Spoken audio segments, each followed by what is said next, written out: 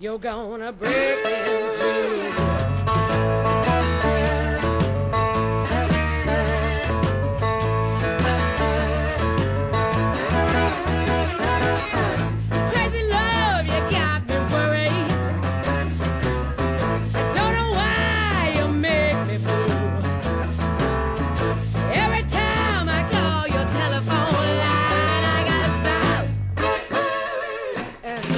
On you.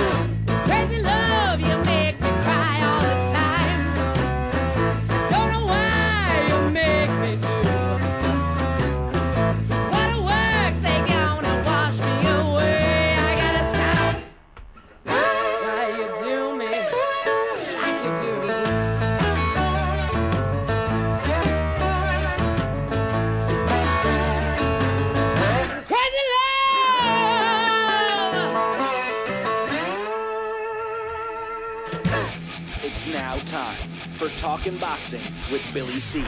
It began as a podcast, went live on the net, and transformed into a full-blown empire.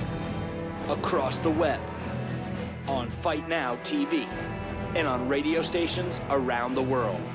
It's the only daily boxing talk radio show on the planet, hosted by the only guy with the balls to do it. Many have stepped into the ring. Many have tried to take the belt.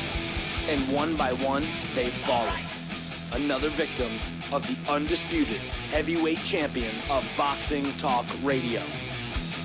Talking Boxing with Billy C is on now. My style is impetuous, my defense is impregnable, and I'm just ferocious. I want your heart.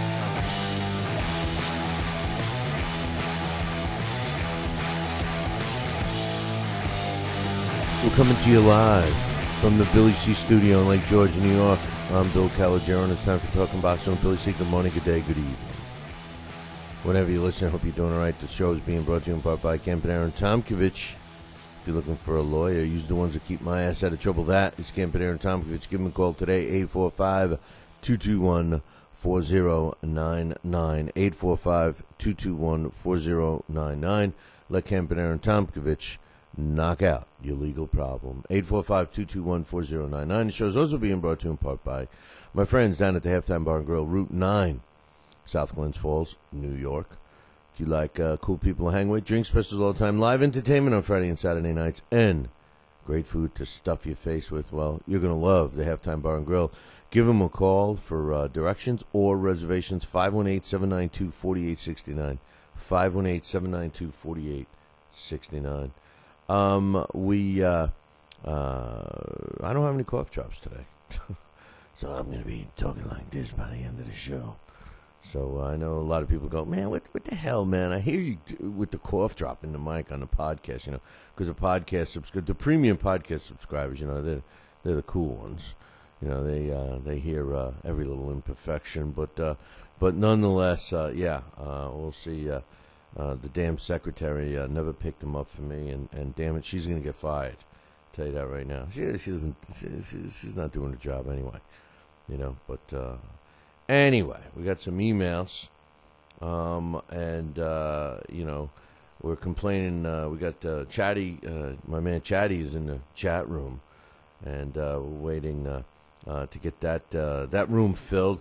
And this week we've been getting some issues. We've been having some issues with the stream, and we're looking for another streaming company. I can't stand it when that happens, and it's been happening, and I apologize for some of the live viewers that watch through the internet. So we apologize for that. That's why you got to become a premium podcast subscriber and enjoy all of that stuff because that's the way to get the show. The way, it should be. You can watch the replays on YouTube. It comes up later in the day, but the premiums, they get it first. Hey, by the way, I had all of the statistics in front of me, but I left them way over there. And that's the poll question this week. Who would you rather see Tyson Fury fight? A lot of good choices up there. Well, right now, from the best of my recollection, the leading candidate is Bryant Jennings, which that was my vote. I voted for Bryant Jennings, so a lot of you guys agree with me. The next one in line, as far as I recall, is David Hay.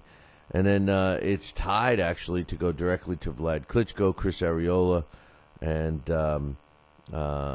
somebody else, which I can't think of right this second.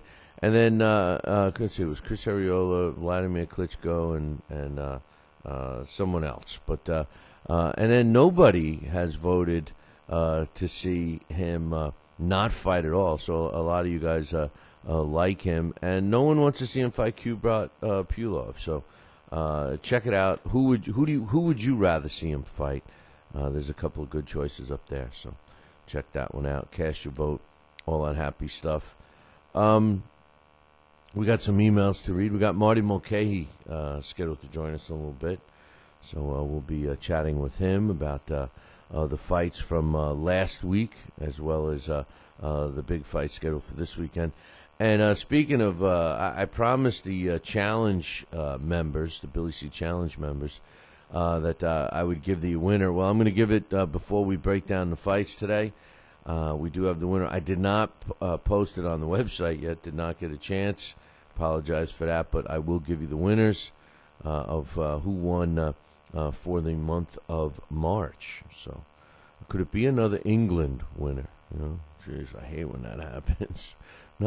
I love my British boxing fans. The only reason why I hate when it happens is because every time I ship a prize over there, it costs me $1 million. But anyway, XD Raven says a prime Tyson was never tested as he was fighting faded fighters or just average fighters during his era. It was weak. I think Tyson will always struggle against the tall heavyweights like Vitaly Klitschko or Lennox Lewis. Everyone always says about a prime Tyson, but the reality is he never fought anyone, and his resume is weak. I think he had all the tools to be the best, but he never proved it, so we will never know.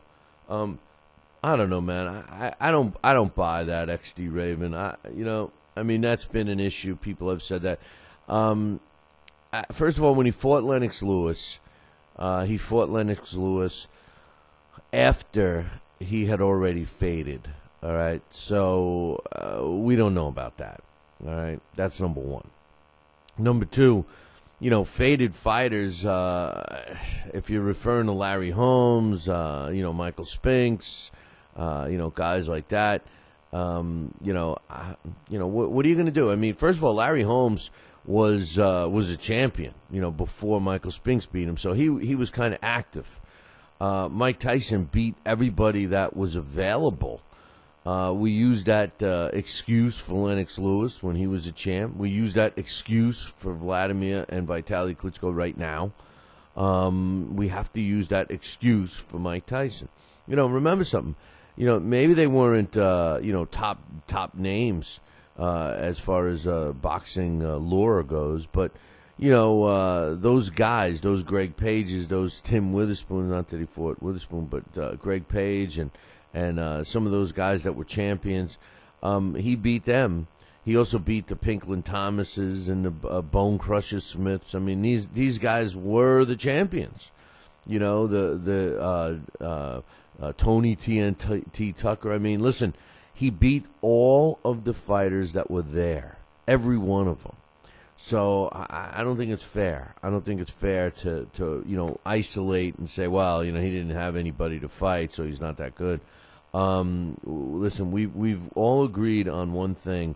throughout boxing, throughout the history, that at least when we discuss it, is that you can only really look at a fighter and make sure that he fought everyone that was available to him at his time, during his time when he fought. We can't say, oh, well, there was no one for him to fight, or, if he fought this guy or if he fought that guy, I mean, you really can't do that. But anyway, I got another thought from XD Raven, but that one's going to have to wait until after this. If you're in upstate New York and you need a trucking company, then you need Roselli Enterprises. Roselli Enterprises is trucking at its finest. They have it all. Dump trucks, dump trailers, walk-in floors, flatbeds, flowboys, tankers, loaders, and a full line of roll-off containers for any job, big or small. Roselli Enterprises is also the source for all your sand, gravel, and topsoil needs. Visit them on the web at RoselliTrucking.com or call 315-433-5115. That's 315-433-5115 and tell them Billy C sent you. Are you ready, America? Then let's get it on with Fight Now TV. It's time, fight fans. Your channel has arrived. All the fights, all the names, all the action. From world-class boxing events to mixed martial arts showdowns and other combat sports matchups, Fight Now TV delivers the hits and more. Call your television provider and tell them you want to get it on with Fight Now TV. For more details, go to fightnow.com. We've got a great matchup tonight. Fighting out of the left corner is the #1 ranked contender. No, he is not. I'm sorry, but who are you? I am the IBO computer. I am programmed to provide only fair and unbiased boxing rankings. This fighter is the number 15 ranked contender. Fair and unbiased boxing rankings? That's a new concept. Actually, it is not. The IBO has provided unbiased computerized rankings for many years. Well, we've still got a great fight tonight, folks. In the left corner is the number 15 ranked contender. The IBO, the champion of integrity. Learn more at IBOBoxing.com. Check out BillyCBoxing.com now, or feel the wrath of the mighty mustache. Oh, that hurts. Why are you doing that to my face? I hate you. I hate you. That's BillyCBoxing.com. Consider this your warning. As a young boy, all Billy C dreamed about was one day having his own catchphrase. And we're back. And we're back. One boy, one dream, one day, everyone will say. And we're back. And we're back. And we're back. And we're back. And we're back. And we're back. Catchphrase coming soon to a theater near you.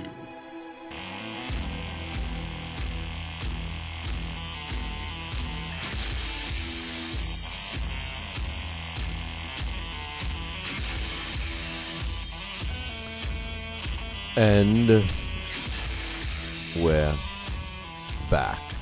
You're listening to the Talk About Boxing with Billy C show. You're watching the replay on LDL TV, and I'm going to get to some news about LDL TV in a little bit. My man Chatty's in the chat room. He's telling me, he emailed me a couple of days ago. I know I never got the email.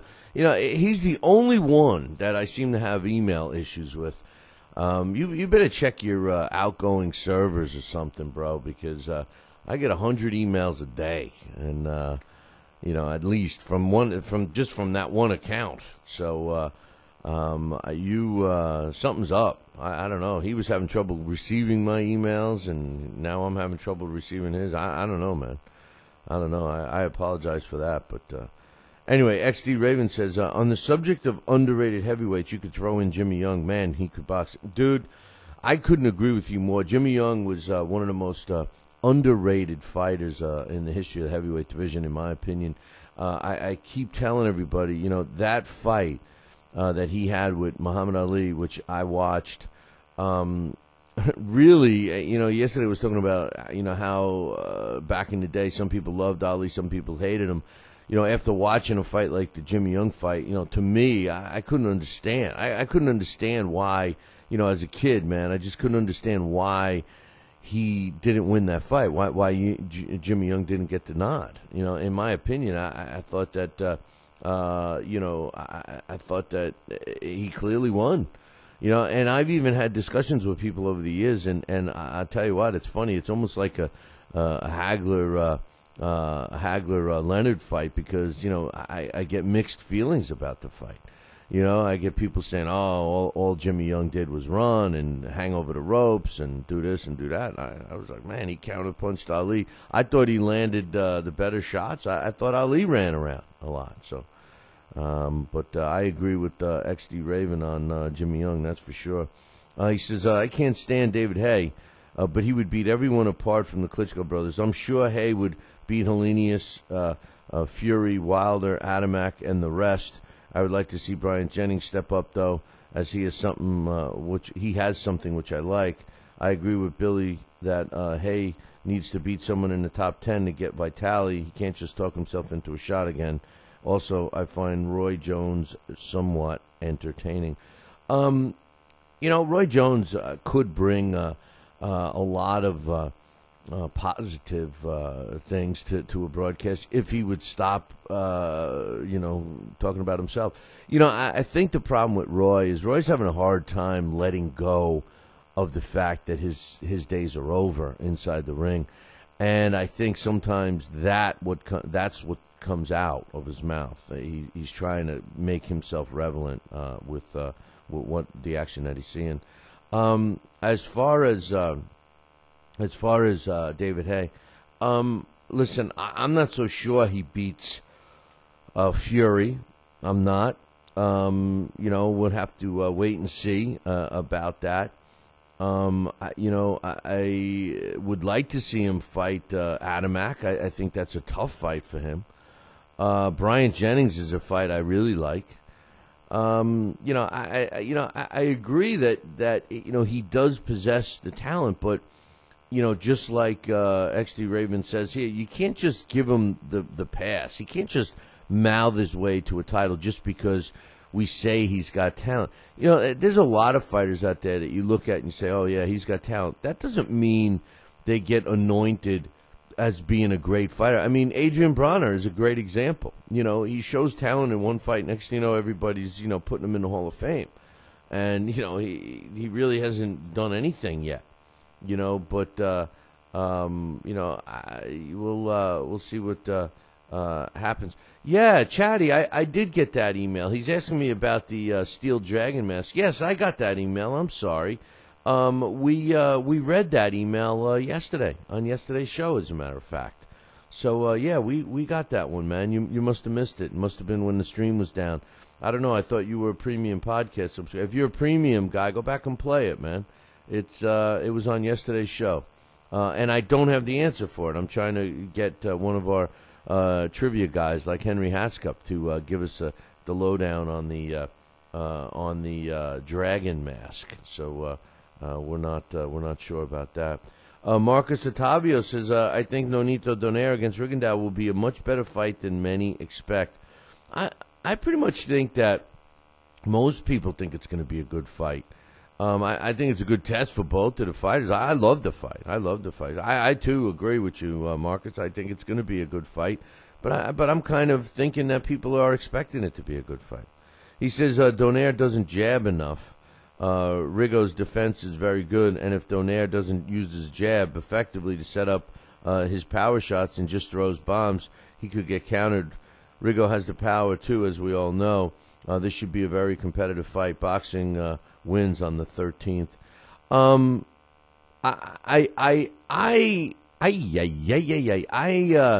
am waiting to see something with Donaire. And don't get me wrong, Donaire is a very talented fighter. We all see that. And just like I was saying before, just because we see all this talent, have we really seen it tested yet? I think we're going to see it tested against Rigondeaux. And I agree with Marcus's points. If he doesn't fight smart, if he just goes in there to try and pick his shots and make a quick night of it, he is going to be susceptible to the counter. However, one thing that sticks out in my mind, we saw Rigondeaux get rocked several times in his last fight, the one in Vegas against the Filipino kid. And, he was hurt. He was clearly hurt. And the question is Donaire have the same pop as that former opponent, which his name escapes me right now. He just recently won, the muscle-bound kid. I can't think of his name right now. But anyway, the bottom line is I think Donaire does have the pop, and he's got the hand speed to hurt Rigondeaux. If Rigondeaux's not, because Rigondeaux's problem is that he has a tendency to fight lazy sometimes, and what I mean by that, not lazy like a Helenas lazy, but lazy not, throwing enough punches and just doing enough things, I don't know. I think it's going to be a good fight. I think it's going to really put in perspective where both fighters are right now. So I'm looking forward to it, too. He says, I've been hearing the Hay, I've been hearing that Hay is rumored to be fighting Manuel Char, Pulov, or Boistov. I certainly don't see Boistov going 4 rounds with David Hay, so that's an easy win because Boistov has the head and upper body movement of a paraplegic. Boistov hasn't really improved much. I agree with Marcus there, and he's kind of small. I think that Pulov would be a win for David Hay. Listen, I saw Pulov fight, and he's not that good. He's a guy that's big and stuff, but he might be tailored for Hay. You see, Hay's got to fight a big enough guy to show that he's going to be competitive against Klitschko. He can't go after a small guy like Boistov, in my opinion, and then say, see, I'm ready. I wouldn't be surprised if it's Char. Really. I mean, I don't want to see that one, but I wouldn't be surprised. I want to see. I told you, anyone in my top 15, if you go on BillyCBoxing.com and look under the rankings, anyone in our top 15, I would like to see David Hay fight. Biggerback says David Hay quit against Vladimir. He's a quitter, and he should be treated as such. He's also a fraud because the fight was a pay-per-view in the UK, and he ripped his UK fans off. He says, I'm not an Amir Khan fan, but you got to respect this guy with as much heart as he has, even though he doesn't fight smart. I give him and Carl Froch huge respect because they're real fighters. They always give it their all, win or lose, and seek out the best there. Out there. Yet David Hay arguably has more fans than both. Good point. David Hay definitely doesn't seek the best out there, with the exception of trying to get himself the money fight against the Klitschkos. But yeah, maybe he does have more fans. I don't know. Could it be the division? You think it's the division? Maybe, I don't know. I have another email that we're going to wait and read after we get Marty on. The reason why is because it's from my man Kieran. That's not the reason, but he's got a comment that yesterday I said, I was kind of saying about the younger fight fans, and that what scares me is they accept things that boxing is doing right now. Like these interim belts and the sweet science definition, blah, blah, blah. And, I didn't realize how it must have sounded.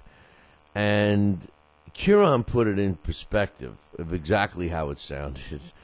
And I want to get his points across because he's right. He's basically blaming it the way that the state of boxing is. He's blaming it on me. Not me personally, but my generation. My generation. The generation that started the decline. And you could go prior to me, prior to us, my old age, my old ass generation. And he makes some great points that I'm going to talk about. Also, coming up a little later, we got the results from Broadway Boxing last night. If you have the Fight Now channel, you would have been able to see that. Also, we got some fight results from Australia and a fighter that's going to be on the card that we're doing next weekend. We will talk about. I also have some interesting news out of Florida about the former Florida boxing commissioner. We got a real good fight added to the Josito Lopez and Marcos Maidana matchup. We have a couple of other fights that have been announced. I also got an issue with the WBC that I want to talk about. Again, they're appalled at how the AIBA or the World Series of Boxing is conducting themselves, where they're actually trying to monopolize the sport and only look at and only giving value to their own kind. And you know, it's the same thing as what Suleiman and the WBC is doing, and every other sanctioning body. He's got some issues with them that I'm going to talk about. So we'll see what that's about. And also, I want to remind everyone about the South Sinicola show. And the other one that we're going to be doing on Saturday from the Miami casino. And I want to give you guys all one other thing before we take a break. You know how we're always saying call your local television provider, whether it's satellite dish or cable, to get the Fight Now channel?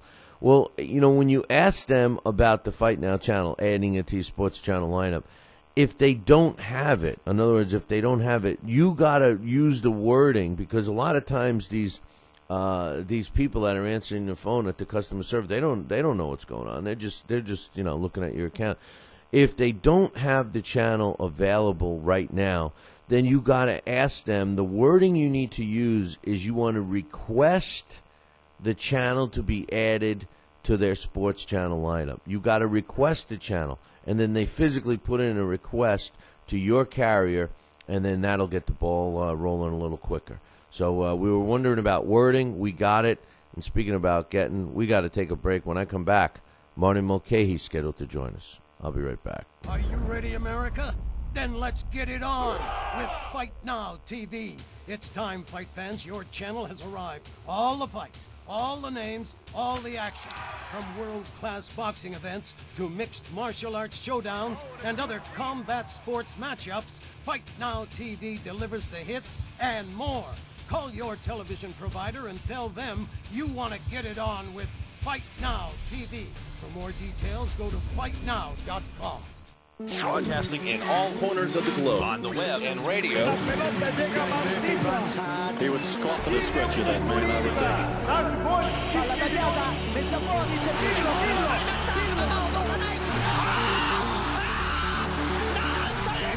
think. You're listening to Talkin' Boxing with Billy C. From upstate New York in the good old US of A.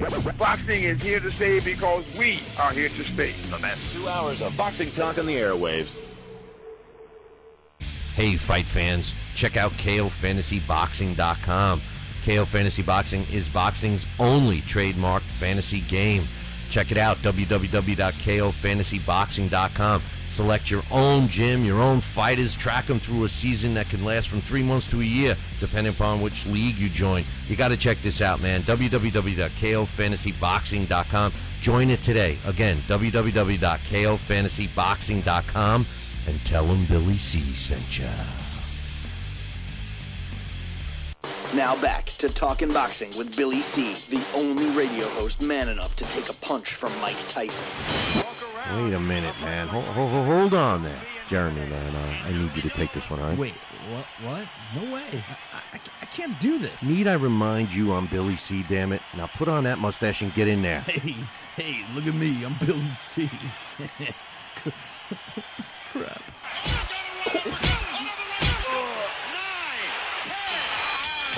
The undisputed heavyweight champion of Boxing Talk Radio. It's Talkin' Boxing with Billy C. Test 1 2. Test 1 2. My fellow Americans, good evening.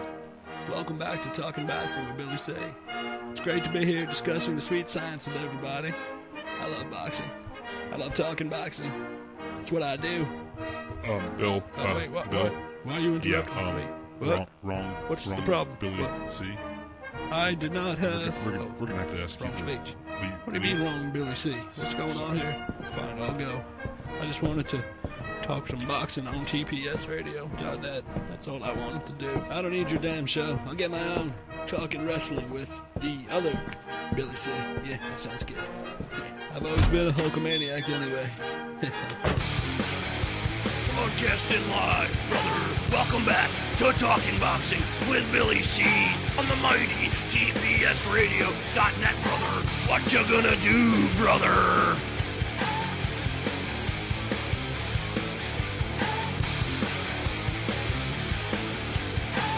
And we're back.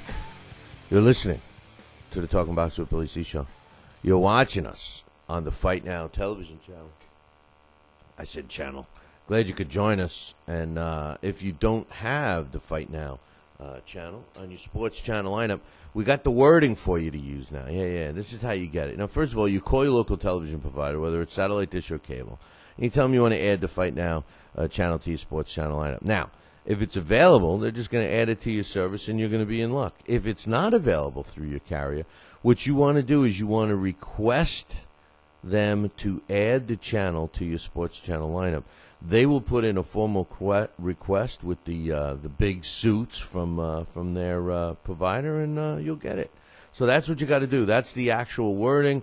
I heard it from the big cheese at Fight Now themselves. So that's what you got to do. So we're waiting to hear from Marty if he remembers that he's got a call. I don't know. Maybe the weather's bad over there in Colorado. I don't know. But before he comes on, I'll talk about the fights that took place last night. Broadway boxing right here on the Fight Now television channel. Yuri Foreman improved to 30 wins and 2 losses when he continued his comeback now after limping around the ring, losing his title. He fought in a 6-round middleweight fight as the main event at the Roseland Ballroom in New York City on Fight Now, and it was on a bunch of other places too, but Fight Now had it. Yuri Foreman fought a 6-rounder against Gundrick King, who drops to 18-10. So it wasn't very much of a test for Yuri Foreman, but nonetheless, he got the win. All 3 judges scored the fight in favor of Yuri Foreman at 60-54. So, in case you're wondering about that, we also had in that on that card Jojo Dan in the junior middleweight division. He won a unanimous decision over Damian Frias, who wouldn't go away quietly, that's for sure. Frias drops to 19 wins, 7 losses, and a draw. Jojo Dan improves to 31 wins and 2 losses. His the way the judges saw it, 76-75, 78-73 twice. So one judge had it kind of close, and the other two, well, they didn't. They were billing these 4 main fights. The third of the 4 is Louis Davalle, who's now being trained by the famous Nacho Boinstein. He took care of Andre Wilson by a 5th round stoppage. 1 minute and 32 seconds was the official time in that one in the 5th round. Several body shots in the 3rd round hurt Wilson, and Davalle finally finished him off. He improves to I don't have his record, so sorry they didn't give it to me. But I think he's only lost that one time. A female fighter who thinks she's all that. She really does, and I don't see anything special about Heather Hardy except for one thing. She trains at my man's gym, Bruce Silverglade in Brooklyn, Gleason's gym. But this is a girl that fights and thinks she's already a champ. You know, there's nothing worse than young fighters who think who they are. You know, and she improved to 5-0.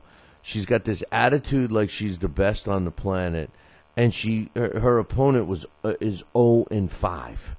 You know, I mean, listen, no disrespect, but if you're gonna fight and you fight and you win, it doesn't matter who you're fighting or anything. I understand it's a good victory whether the fighter has 5 wins or no wins, but you know what?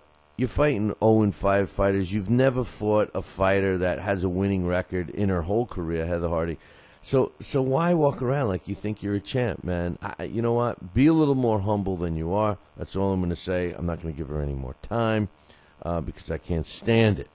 Gabriel Pesario, he improved to 22 wins and a loss when he took care of Pavel Miranda, who was pretty tough for Pesario as well. But Miranda drops to 19 wins, 10 losses and a draw, 78-74, 79-73, 80-72, all in favor of the multi-punch output of Gabriel Pesario. Brant Pee Wee Cruz, he improved to 3-0 with 2 knockouts when he stopped his opponent, Antoine Knight, in the 4th round via a TKO at 2 minutes. At 2 minutes and 15 seconds of round 3. It was supposed to go to 4 rounds. It was scheduled for 4, but he stopped him in round 3. Like I mentioned, Cruz is undefeated, 3-0 with a couple of knockouts, and Knight loses for the 3rd time. He's 2-3 with 1 knockout. Junior middleweight Patrick Day won a unanimous decision over Yosemite Abreu, who dropped to 3-7 with a draw. 39-37 was the way all 3 judges saw this one, closer than Patrick Day wanted. And finally, Dante Strayhorn made his pro debut, a good one. He improves to 1-0 over Michael Carrera, who was fighting for the 2nd time in his career, who drops to 0-2. All 3 judges scored in favor of Dante, the future legend, Strayhorn. One judge had it 40-36, while the other 2 saw it 39-37. In Australia, there was some fights yesterday that I'll give you the results on. I love it when there's fights, during the week and stuff. I think it's great, man. This was broadcast on national television in Australia, and Samuel Colombian improved to 21-6 with 10 knockouts when he won a unanimous decision over Letai, who drops his first loss. He's 8-1 now with 8 knockouts. It was a 12-round fight, and the WBF welterweight crown was on the line, so congratulations to Samuel Colombian. Now, I don't know which WBF it is. I didn't hear anything on the World Boxing Federation, so this could very well be that other belt, but I'm not going to say either way. Excuse me. In the co-main event, Brett Elliott improved to 9 wins, 3 losses, and 3 draws when he stopped Emmanuel McAuliffe in 5 rounds to win a state title. Excuse me, in the super featherweight division. It was a scheduled 8-round bout, and McAuliffe drops to 2-10 with 3 draws. And a third fight that was televised, Ravon Cesari improved to 11-3 with 3 knockouts when he won a unanimous decision over Alex Atong in an 8-round matchup there. In the welterweight division, Atong drops to 8 wins, 19 losses, and 5 draws. Joel Diaz Jr. Now, Joel Diaz Jr. is an undefeated lightweight prospect. A lot of people love this kid. I've seen him fight live a few times. As a matter of fact, I called the action for him twice, and he shows me a lot of stuff. Now, he hasn't really fought anybody of note yet, and he fought a tough guy last night in Texas. He fought Victor Sanchez, who was supposed to go easy, but he didn't. And Joel Diaz improved to 12-0 with 11 knockouts when he stopped Victor Sanchez in the 5th round. And Sanchez drops to 4 wins, 6 losses, and a draw with only 1 knockout. Now, here's the thing. Joel Diaz is scheduled to fight next weekend on the card that we're doing out of Ferdinand Beach, which is going to feature Sal Senecola. So he goes 5 here, and he's going to be the co-main event next weekend. So you'll be able to check him out if you've never seen Joel Diaz fight. now's the time to check him out. Remember, he was in a really tough fight against Guy Robb on Showtime, which kind of busted him onto the scene. Since then, he's been fighting obscure opposition, and sometimes you get to see him and sometimes you don't. He will be fighting a tough guy next week in Fernandina Beach, so I strongly suggest that you mark that one down. I'll give you some more information on that in a little bit. As a matter of fact, I'll give it to you right now because we got this. I have this information right in front of me now. First and foremost, on this Saturday, tune in to LDL TV beginning at 7 p.m. when we will be broadcasting live from the Miami Casino. A pretty tough fight. In the main event will be a cruiserweight battle between Isaiah Agustama against David McNeamer. That's the main event in the cruiserweight division, plus there's a slew of great undercard fights to watch, so you can tune in. All the information about that is on ldltv.com, so check that out. Now, with that out of the way, Sal Sinicola is going to be breaking a boxing record as well as setting a Guinness Book of World Record on Saturday, April 13th.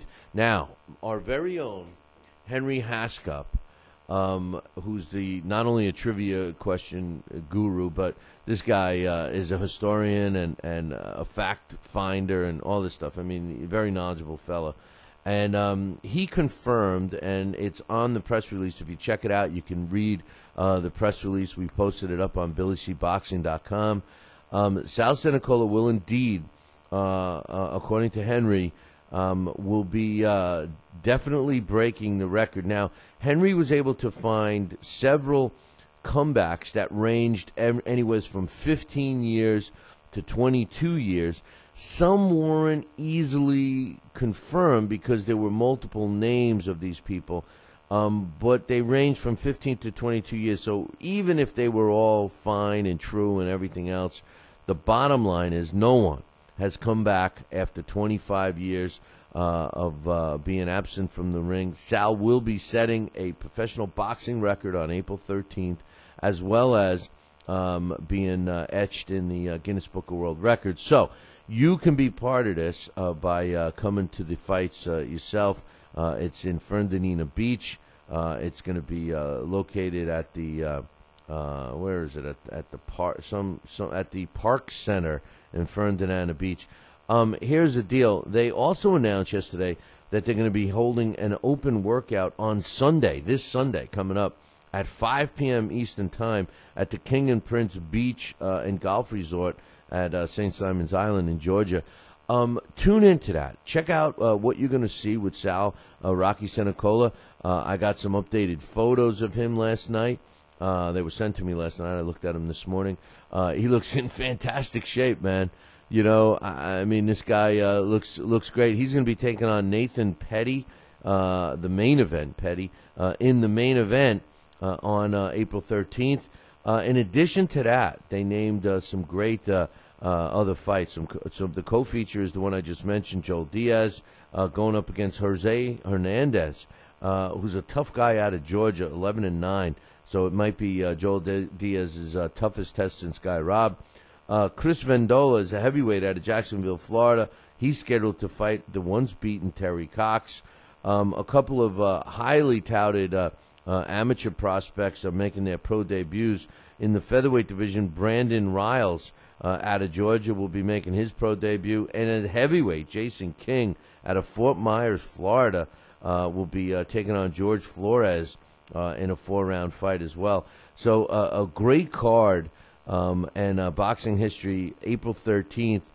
You could check it out for free if you're not going to be ringside or in the venue by visiting ldltv.com. And also, don't forget, check out the open workout, which will be broadcast, and I'll be hosting the open workout as well as calling the action ringside. So you got a couple of things going on. You can watch us on Saturday night on LDL-TV. I'll be calling the action. On Sunday, we'll be doing this open workout. During the week, we got some other stuff going on that we will be broadcasting, so you got to check out the social media and all of that for the updates and times and all that happy stuff. So your best bet is to check out LDLTV.com for the information there. Now, I wanted to get into that email that Curon sent. Marty's lost his shot here. He says, I have to try and counter your argument about this generation of fans. He's referring to the current generation of fans. He says, I know we have disagreed before about the fighting spirit of this generation of boxers, and I feel somewhat the same about the fans in one key way. Now, what he means is he and I had spoken about, a lot of us older guys and even older than me, feel, kind of collectively that the fighters of yesteryear displayed more heart, maybe and you know what, we're not being fair because every generation thinks that the one before it is better. So, I mean, take it for what it's worth. You guys are going to think that same way too, but Curon has made some great points to me. And I was saying about the fans yesterday, how they accept things and they shouldn't. And he says that I didn't like the idea you put forth that we, meaning your generation, the guys in your 20s right now, he says that we allowed these things to happen that we, my generation, would never have. He says that's a statement that doesn't make any sense to me, and here's why. He says older generations did allow this stuff to happen before we were even born. That's why we're here. It's here now. We accept it more readily, but that's because we're used to it, because it's always been that way. How can we be used to it being that way if it wasn't that way before we became fans? We couldn't have. That's a great point that Curon makes. It's like my generation, I'm over 50.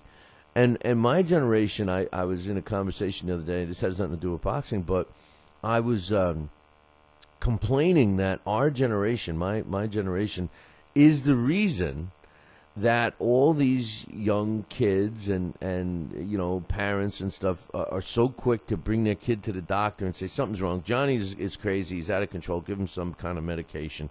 Come on. Give him some kind of medication. Oh, now he's a zombie. Now he's under control. And when I was a kid, that didn't happen. If you were wild, well, you got punished a lot. If you were having a hard time in school, well, you had to study harder. Nowadays, everything's got a label. He's got attention deficit. He's got a behavior problem. He needs this medication. He needs that medication. Well, that's all from my own damn generation. A lot of people my age were lazy when it came to raising their kids and parents and, being parents and stuff like that. And the end result now, 20 years later, because, we already raised our kids. I mean, my kids are in their mid-20s, so my kids are Curon's age. So, I mean, it's our fault. And not that it's our fault, people my age, that boxing is in the situation it is. But, it goes beyond that. How did these, sanctioning bodies infiltrate boxing and become so diverse, so divided? Who let that happen? Well, older generations, not today's generation. Curon's right. They didn't do it. All the Floyd fans that I bash and stuff like that, it's not your fault that you like Floyd. That's what you've been used to. I mean, you see him, you equate him to greatness, and that's what you think. And Curon's right. Now I'm not going to take, my generation, who were, in our 20s, watching the Haglers and the Hearns and early Tysons and the Witherspoons and all those guys. I'm not going to say that boxing was great back then. It was poor from the years before. Let me tell you something. I was shocked. I got to be honest. My man Dave Wilcox, all right? He used to be part of this show. And him and I, we fooled around a lot, but we had a lot of serious conversations. And I was shocked one day, and I never told him this, so I don't even know if he listens to the show anymore, but he'll be surprised at this. But one day we were talking, and he was telling me how much he loved Tim Witherspoon. Now, I've since gotten to know Timmy Witherspoon very well. As a matter of fact, we chat every so often on the phone and through social media. Plus, his son Tim Jr. is also pretty cool.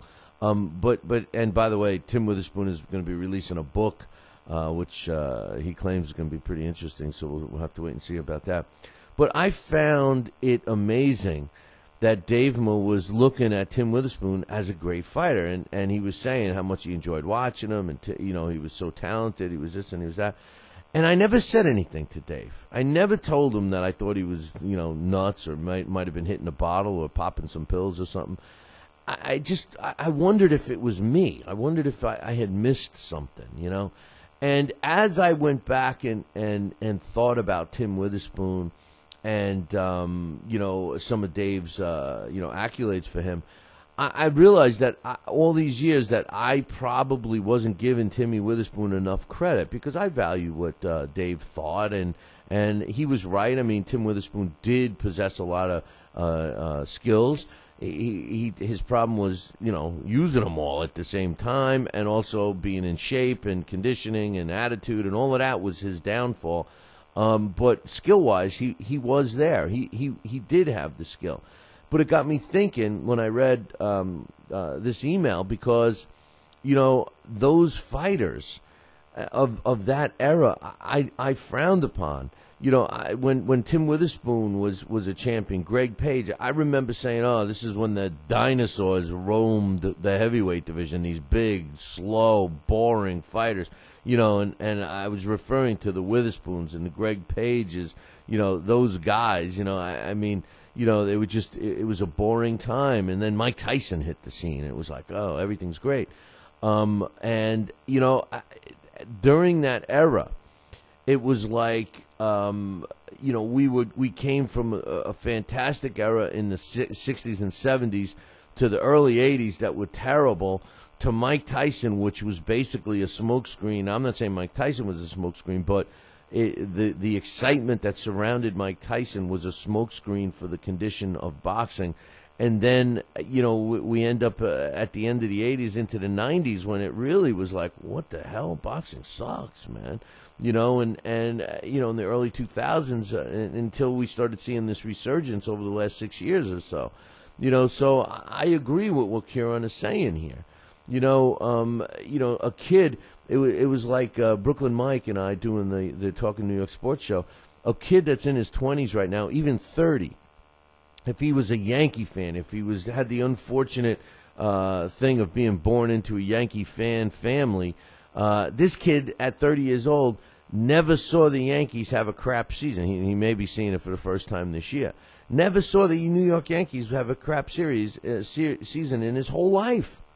And you could argue a kid that's in his mid-20s has never gotten to see boxing when it was really good, and that's not their fault. That's not their fault. And I agree with what Kieran is saying, and I never once meant it to come out like I was blaming them, although the wording I used might have come off like that. And that's not what I meant, because every single generation thinks that the one previous is better. And I've said this many times. If you would have asked me in 1985 or 1988 or 1987, you get the picture, in the 80s, if you would have asked me if I thought that I was witnessing what would be termed the last great era in boxing 25 years from now, back then, if you asked me, I would have laughed at you and went, huh? What? No, this is what boxing is. This is what it is.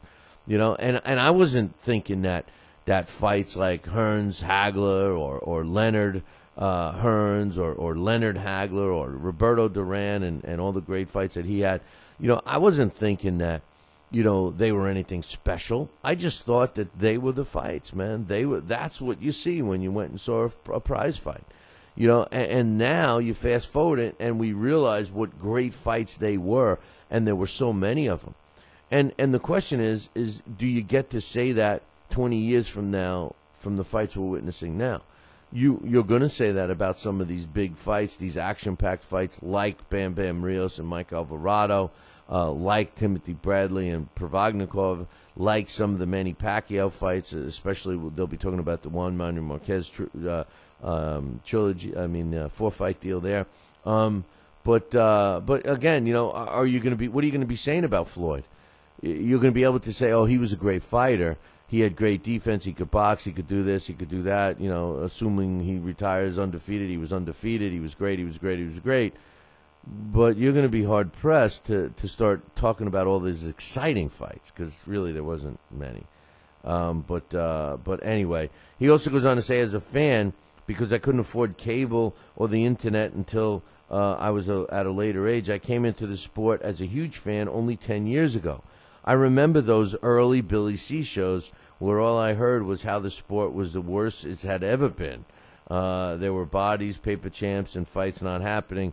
This is the world I entered without ever letting any of it happen. He's right. And Curon was one of the earliest listeners. I'll never forget the story about Curon and just battling some demons and stuff, and stumbled across our show as not even a boxing fan, and he's become not only a great diehard boxing fan now, but he's become a very important part of this show. He's helped us out immensely. I give him credit all the time. He's developed many things for our show, including banners and content and all kinds of stuff. He's never once asked for anything in return. The guy has been nothing but top-notch. He's clearly part of the Billy C family.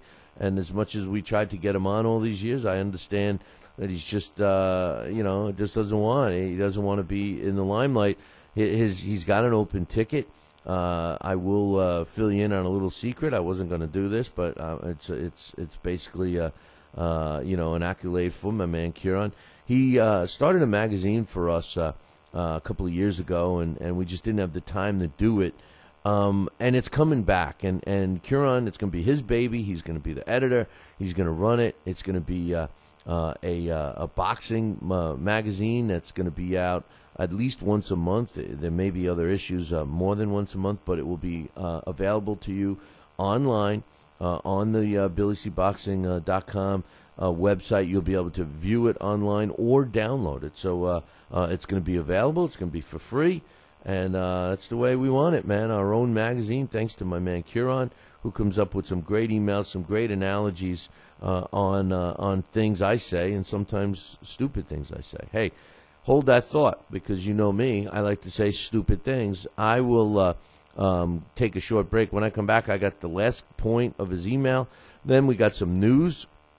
What happened with the former Florida State Athletic Commissioner, Tom Malloy? He also was a fighter. What happened to him? Everybody was wondering why the Florida State Athletic Commission kicked him to the curb. Well, he was in trouble this past weekend, and I'll tell you about that in about 2.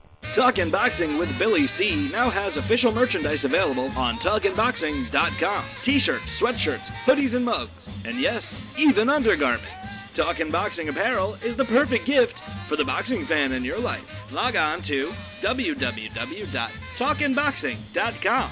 That's TalkinBoxing.com and place your order today.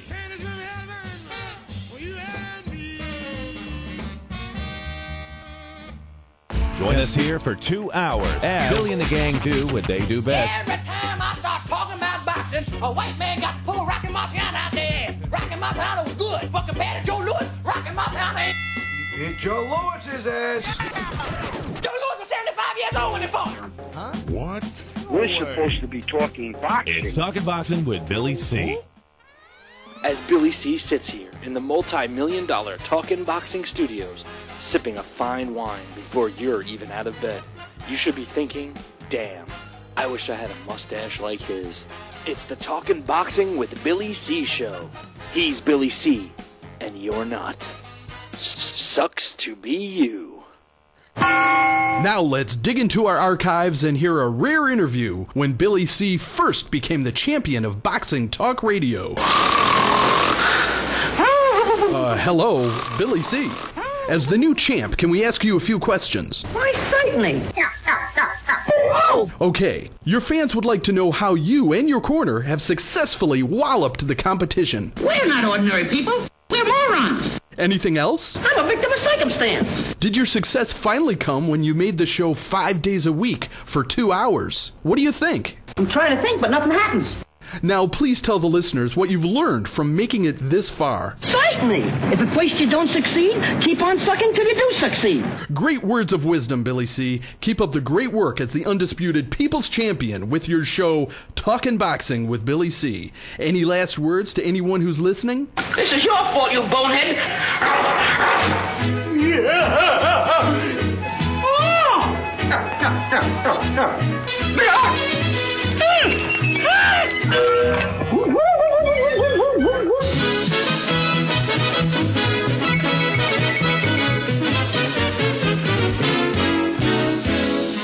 And we're back. You're listening to the Talking Boxing with Billy C show. You're watching us on the Fight Now television channel. And if you don't have Fight Now on your sports channel lineup, you need to call your local television provider and tell them that you want Fight Now right now. It's that simple, man. Pick up the phone and call. Now, we got some new information for you, too, on that.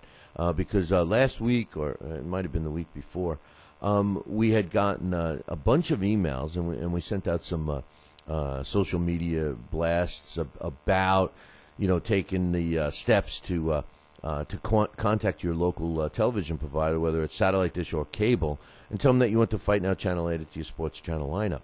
Well, I got a bunch of responses, thanks to you guys, the viewers and the listeners, that you did do that. Everybody wants to get the show on their television set and wants to be able to, DVR it and everything else. Plus, the Fight Now version of this show is the best version of all because it has some other video enhancements and stuff that the internet version that you may be watching or the radio version that you may be listening to does not have.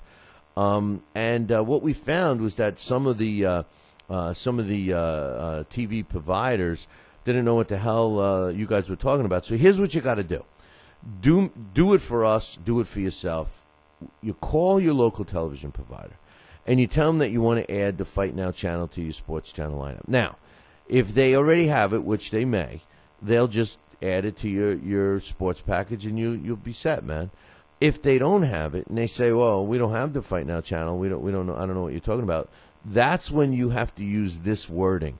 You have to say, well, I want to put in a request for this channel. Can you enter a request for this channel?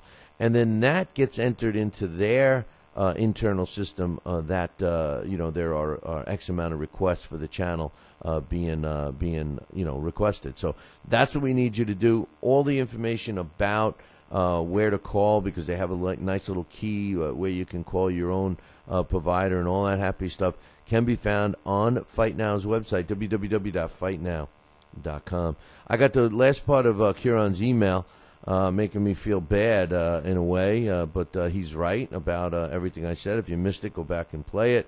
He says, I feel it's important to say that I don't blame you older fans. Far from it. All I'm saying is we all have a part in it, what happens in boxing. I just don't feel it's fair to label the new fans when they came into the sport already broken. And I certainly didn't blame it on them. What my point yesterday was that the fans today accept some of the things, like the fact that David Haye only fought 6 heavyweight fights, but hey, he's exciting, so he should get a fast track. And they, ignore the other heavyweight that, is the blue-collar heavyweight, the guy without the backing, the guy without the big mouth, the guy that nobody knows about, who's fighting all the tough fights in the club shows, making nothing. He deserves a shot. The Floyd Mayweathers, who, make a whole career out of bragging how great they are and really, don't seek out the best opposition. The B.J. Flores, who says he'll fight everybody and anybody and doesn't fight anybody anytime. So, that's what I blame the young fan on. But like Kieran points out, it's not their fault. They don't know any better. That's all they've ever seen. He says technology also has a huge impact on on fandom, which he's referring to as all the fans. He says, think about this. Older fans only knew the guys at work or friends and family to talk about boxing, perhaps letters and columns in magazines, so it would give the impression that everyone was like-minded, but were they? Today, with the press of a button, all the Mayweather fans can form a cult. The fans of Pacquiao who don't even care about boxing can join hands. We can see a robbery from another country and comment on a great fight at the same time. The negative of this is that we can be swept up in hype, wallow in subgroups of fandom, and read disinformation that skews our views on the sport. Sweet science is becoming a perfect example. It's still something we're all working out in our own ways. We're not the sole cause, neither are the older generations, but we should all be part of the cure. And it's a great point. And media, you know, it's funny about the media example that Curon puts here, because, you know, at the touch of a button, at the click of a mouse, he's right. You know, we find fight results now. You know, as soon as the fight's over, you can get a tweet or a internet page has the results up. The writers already posted the stuff, and instantly you know what's taken place. Considering 100 years ago, just for argument's sake, they would do a fight in out west, and people wouldn't hear about. Well, let's put an asterisk next to that. They would hear about the fight because there used to be a boxing beat writer for every single newspaper in the United States. That's how popular boxing was. But they wouldn't be able to see a fight for months later when it came in a movie theater or something like that. So clearly the media has improved. However, the negative is that back when we had beat writers covering boxing for every single newspaper, you had guys that became proficient in the sport of boxing. I'm not so sure we can say that about all the people that cover the sport today. We have a lot of writers that get a free media pass to go cover a fight, and you read some of their stuff, and it's just not written by anyone who should be termed a writer. You know, I mean, it's crazy stuff. So it's a mixture of thoughts and opinions and everything. And I tell you what, I agree with Curon here. We all need to be part of the correction, the fix. And, people like me got to stop pointing fingers. But anyway, thanks for the email, Curon. Tom Malloy was the Florida State Athletic Commissioner for a while. He actually was let go recently. And I wondered why, man. I met this guy a few times, and he seemed like he knew the sport. He was a former boxer. Actually, his wife, who's Elise McLennan Malloy, is also still part of the Florida Athletic Commission. She was. Well, here's the deal. The bottom line, she's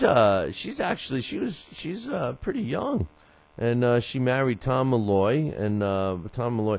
It says that she was born in 1986. So, geez, go, Tom. Tom is older than me, but I guess he didn't treat her too well because Tom Malloy was arrested over the weekend for beating up his wife, his beautiful young wife. What's wrong with you, Tom? Everybody who was following this story, whatever happened with Tom Malloy, rumor was spreading around that he was going to be working with Don King, but that never materialized. He was arrested last weekend in Leon County in Florida, and it was officially released that he was domestic violence, a battery charge for beating up his wife. People are saying, you see, the Florida State Athletic Commission knew what was going on. They accused him of not coming up with records, that he had 51 shows in the calendar year and had no records for any of them, only except for one.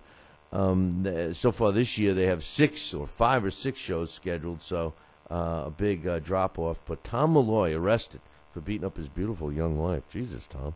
Anyway, I hate when that happens, when guys beat up beautiful young women. throw them my way. If you're ready to smack them or something, throw them my way. I'll let you hit me, all right? And then I'll hit you back, But anyway, they added a couple of fights to the fight, the card that's going to be taking place in June, between which is actually a fight that I forgot about, to be honest with you, not for any other reason other than it just slipped my mind. Josito Lopez going up against Marcos Maidana is the main event, which I remember when the fight was announced, I thought it was kind of silly of Josito Lopez to fight Maidana because, I thought that, and it's in the welterweight division, and I thought that Josito Lopez should have went back down to junior welterweight. I mean, this was a guy that, junior welterweight, he actually had moved up to fight in the junior welterweight division. Then he fought in the junior welterweight division. Then he moved up to fight in the welterweight division and beat Victor Ortiz for that huge upset. Then he moved up again and fought Saul Alvarez at junior middleweight. So, I would have expected to see him go back down to at least the weight class that he was more comfortable in junior welterweight. Instead, he just went down to welterweight, and he's taking on Marcos Maidana. Maidana seemed to have lost some of his pop moving up from junior welterweight to welterweight. Josito Lopez is perfect for Maidana. Maidana is perfect for Josito Lopez. Talk about a candidate for Fight of the Year. This could very well pick up where Alvarado Rios 2 left off. So we'll wait and see on that one. But they added a couple of decent fighters. How about Alfredo Angulo and Sorlandi Lara are going to be getting it on, as Mills Lane would say, in the junior middleweight division. And then super middleweight fighter Seiko Bika, who's got more lives than a whole collection of cats combined, against Marco Antonio Paraben. They round out the triple header that they're going to broadcast live on, you guessed it, Showtime. Lara is 17 wins and a loss with a couple of draws. He is going to be taking on Alfredo Angulo, who's been seen ringside for a lot of fights. Looks like a troubled guy. In his last fight, I thought that he lost, to tell you the truth. He got battered around pretty much in that fight. It was hurt and everything else. Came out with a squeaky clean win. And I say squeaky clean, meaning he squeaked out the win. I don't know how clean it was. But the bottom line is that he hasn't looked as overwhelming as he used to. But I'll tell you what he does look like. People have said he looks like a caveman and stuff with his new long hair and his beard. How about Jim Morrison? If you're as old as me and you know who Jim Morrison is or was from the Doors, the group The Doors, go punch up what Jim Morrison looked like. And I don't mean his early hairless, faceless hair days or hairless face days, but more towards the end of his life when he was a drunken drug addict. Punch up Jim Morrison as a drunken drug addict, and you will see a spitting image of Alfredo Angulo. But Angulo can fight a little better than Jim Morrison used to. Lara and Angulo ought to be a decent fight. It's definitely contrasting styles. We'll look forward to that. As far as Seiko Bika and Perriman is a guy that is up and coming, and he's undefeated, 20-0 with 13 knockouts. Seiko Bika, you never know what you're going to get with him, except that you most likely will be getting a fight that he's going to try hard on anyway. But we'll have to wait and see. The main event, like I said, is Josito Lopez going up against Marcos Maidana, which is that's a decent fight. That's a decent fight. I can't wait for it. It sounds like it's going to be a Fight of the Year candidate. Some stuff that is going on. They announced on May 25th in Luna Park. I was just talking about Omar Navarez yesterday. He's currently the super flyweight world champion. 38 wins, 1 loss, 2 draws. His only loss at the hands of Nonito Donaire when he moved up 2 weight classes to fight him. He's going to be making the 7th defense of his world title when he takes on Daniel Rojas. May 25th in Argentina at Luna Park. So we'll be looking forward to that one on May 25th. I wanted to mention something about the WBC. Now, the WBC, I'm going to read you a statement basically from the WBC. It's going up against the AIBA, which is really is the International Boxing Association, or more commonly known as the World Series of Boxing. Even though they're defined, their letters are AIBA.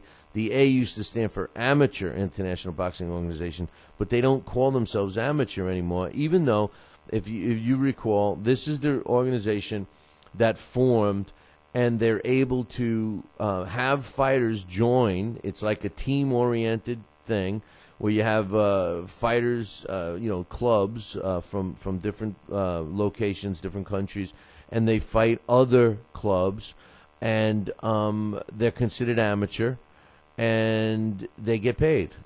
And they do not lose their amateur status, and they do not lose the Olympic opportunities and all of that. It busted onto the scene a few years ago. It's been doing very well. And the biggest opponent for this is the WBC. And Jose Suleiman, you know how I feel about him. He's the model for the original Troll doll. I mean, let's be real. He put on a Don King hair wig and was orange, and they took a picture of him, and they said, "Oh my God, this is the Troll doll!" Bam, and they invented it. He has been strongly opposed of it. Why? Well, the reason why is because he's threatened by them. But listen to how he puts this. He says that they object, and this is Jose Suleiman, says that we object to the steps taken by the Amateur International Boxing Association to organize professional boxing tournaments under the name WSB, which is the World Series of Boxing. He says, according to the AIBA WSB, only boxers registered in their tournament will be eligible to compete at Olympic Games, to the exclusion of any boxers affiliated with any other organization. All boxers worldwide eligible under current Olympic game requirements, regardless of their country, origin, or the organization in which they are affiliated, should have the same opportunity to compete at the Olympic Games. The WBC says the AIBA WSB's actions clearly constitute an attempt to establish a monopoly and restraint of trade. First of all, let me just comment on this. First of all, they're not saying that other fighters can't. The AIBA is not saying that other fighters can't compete in the Olympics. They're saying that if you're part of their group, the WSB, that you will be still able to participate, and you can't just come in and compete with their tournaments without being part of the WSB. Okay? That's what they're saying. They're not saying that they're excluded from the Olympics. They're not saying that. That's Jose Suleiman trying to twist the words around. But let me ask you this. Isn't it the same thing as what the WBC does? Like, in other words, if you're not ranked in their rankings, you're not going to fight for one of their belts, right? If you're not a WBC champion, you're not being regarded as a champion in their minds.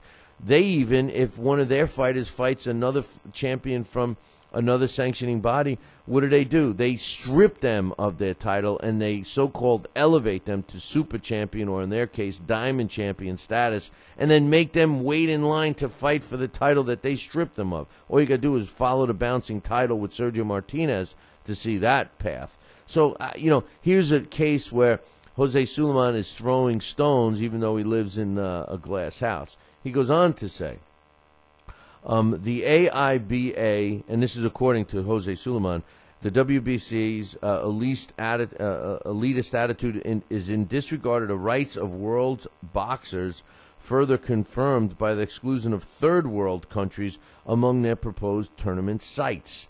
In furtherance of its nefarious intentions, the AIBA withdrew the letter A, which denoted amateur, from its acronym. By doing so, the new AIBA now has become part of a group of about 10 professional boxing organizations, all which should have the same rights. No, because they still are considered amateur status. Now, whether you want to agree with the way that is defined or not, that's a whole nother story. But, he's throwing in this third world thing. They're not excluding anybody from trying to put a team into the WSB. You got to follow the protocol to set up a team just like anybody else. They don't care where it is. They want more teams, as many as they can get. So this is wrong. By him throwing in something like a third world country, let me ask you this. What promoter would take a WBC fight and put it in a place that they don't have any of their fighters reside, or there's no way to sell tickets or anything like that? And just because it's a WBC title, they're going to go stick it in a country someplace where they don't even have boxing, they don't have any fans, they don't have any knowledge, they don't have television, they don't have any heat or air conditioning, whatever. You're going to blame a promoter? I don't see the WBC forcing any promoters to put on WBC sanctioned fights in places where the promoter's not going to make money. Again, it makes no sense. It's just Jose Suleiman trying to discredit another organization for benefits for himself. He goes on to say, it sent 3 inquiries about the AIBA/WSBS discriminatory actions towards the intellect and discriminatory actions to the International Olympic Committee. They're saying that they sent these requests to the IOC, the International Olympic Committee, and its president, Jacques Rogi. And in all the inquiries, the WBC has asked Mr. Rogi to endorse or disapprove the actions by the WSB, which they feel, the WBC, is illegal and in violation of the rights of citizens of every nation and their legal boxing institutions. However, Rogi and the IOC have not given the WBC even a courtesy of a response. They go on to say it will remain vigilant and will continue to monitor the WSB's abuses of power and attempts to demand the sovereign nations change their laws to accommodate the WSB's restrictive purposes.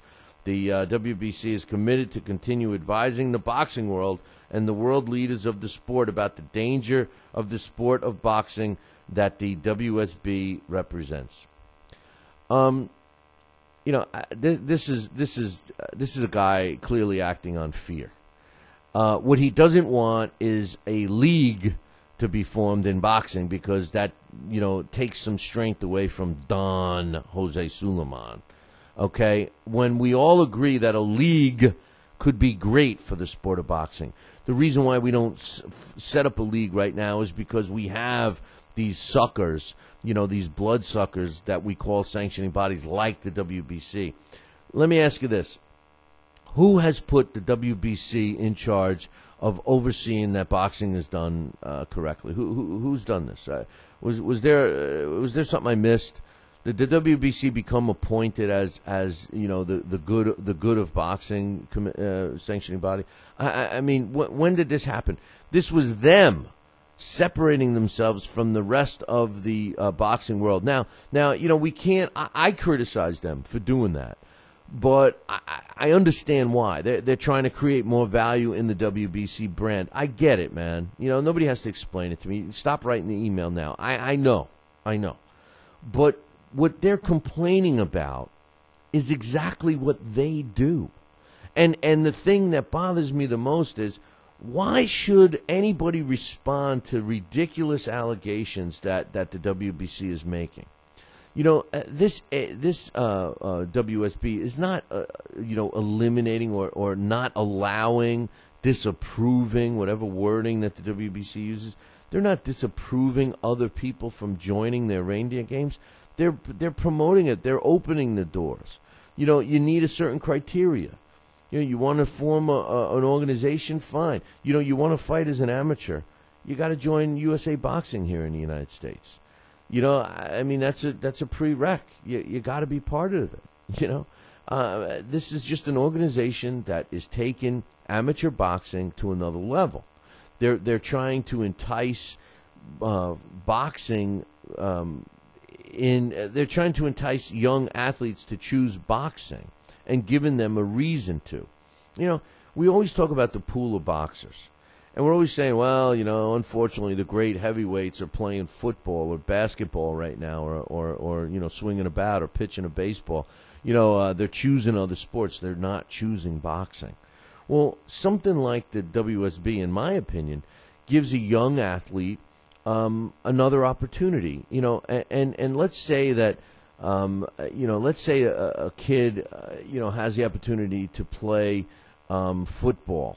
Or play baseball, but maybe not as a starter, or maybe not in the NFL, maybe in the Arena League or the indoor leagues or the NFL Europe if they still have that or whatever, or in baseball maybe not on the major league level, maybe in AAA, maybe they get to play that one notch below major, or maybe they play pro in independent league and they make some money, they make money at it. But they don't make a lot of money, and maybe that young athlete who boxes too may see an advantage of getting involved with something like the World Series of Boxing because they could make a few dollars because they actually can make. I believe that the salary for these World Series of Boxing starts off at $25,000 a year and maxes out at $300,000. If you join and you become part of a team that gets on this travel circuit, that's a lot of money. Even $25,000 is more than a lot of these young boxers make as a full-time pro, and the advantage that you see here, and the reason why. At first I got to admit, I was like, well, wait a minute. If they're paying them, they're pros, right? They're making more money. You make $300,000 a year as an amateur. You're making probably $250,000 more than a lot of boxers make in a year, before they make it to the big time. And at first I got to admit, I was a little hesitant to be supportive of that. But the more I thought of it, basically what you're doing is, how we're always saying, well, these fighters don't have the money to pay for the head scans when I, recommend that all fighters before they turn pro get head scans, blah, blah, blah. They don't have the money to do this. They don't have the money to get the right management, the right team, the right this. Well, isn't this like kind of, look upon it as college for a fighter? I mean, couldn't we take a fighter that doesn't have the resources to go to college and he's athletically inclined to play sports, but he doesn't win a scholarship, and now he gets to choose this, but at the same time, maybe he can make a few dollars, maybe he can create some value in himself, still maintain amateur status so he could compete in the Olympics if he chose to, and lay the foundation for a boxing career, a true boxing career, a boxing professional who has the minor league and the experience that we want in our fighters. We criticize fighters that don't get the opportunity to have an amateur career. We criticize that Southern Circuit.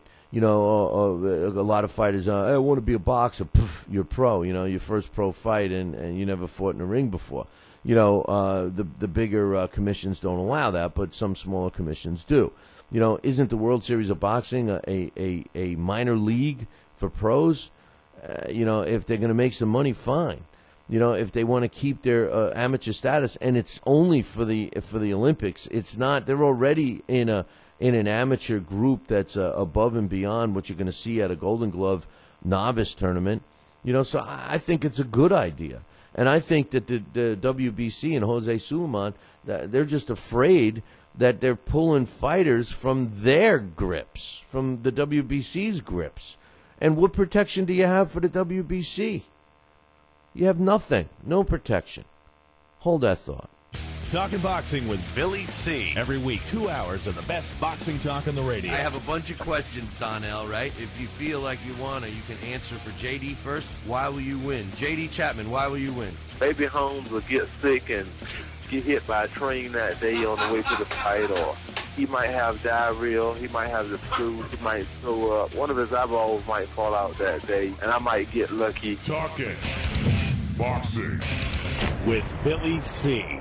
In the real world, life has its shares of trials and tribulations, but you don't have to face them alone. This is Patricia Campanaro of Campanaro and Tomkovich. If you are facing emotionally difficult family legal issues from divorce to child custody, reach out to the team that will dedicate themselves to fighting for you. The team of Campanaro and Tomkovich. With almost 30 years of experience handling divorce, child custody, legal guardianship, visitation, and other legal issues dealing with family concerns, we can help you resolve the problems you are facing with professionalism and care. Our supportive staff is always ready to assist you with any questions or concerns you may have. To find out more about Campanaro and Tomkovich, visit us at duchessnylaw.com or call us and speak to a member of our attentive staff at 845-221-4099. That's 845-221-4099. Don't be surprised at court with inexperienced representation. At Campanaro and Tomkovich, we have been helping our clients get the justice they deserve for almost 30 years, and we could do the same for you. Now back to Talkin' Boxing with Billy C. He may not have an excellence in broadcasting award. Talkin' Boxing with Billy C. now has official merchandise available on TalkinBoxing.com. T-shirts, sweatshirts, hoodies, and mugs. And yes, even undergarments. Talkin' Boxing apparel is the perfect gift for the boxing fan in your life. Log on to www.talkinboxing.com. That's TalkinBoxing.com and place your order today.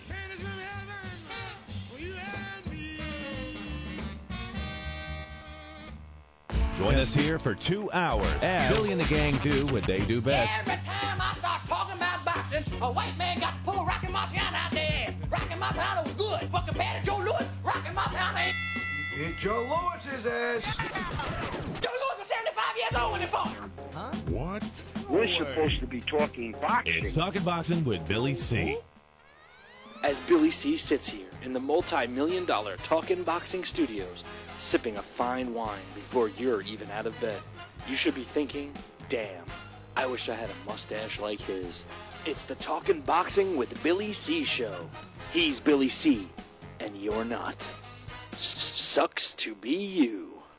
Now let's dig into our archives and hear a rare interview when Billy C first became the champion of boxing talk radio. Hello, Billy C.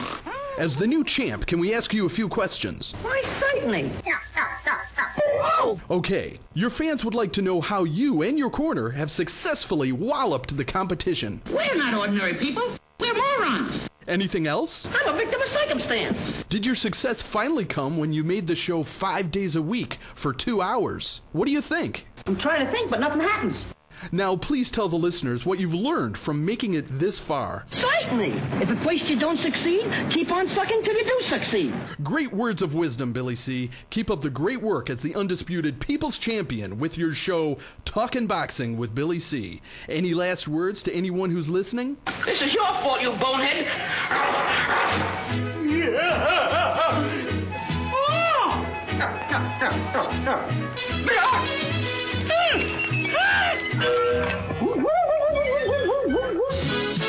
And we're back. Yeah. We had an extended break. That's what drinking all this water does, man. Jeez, I couldn't.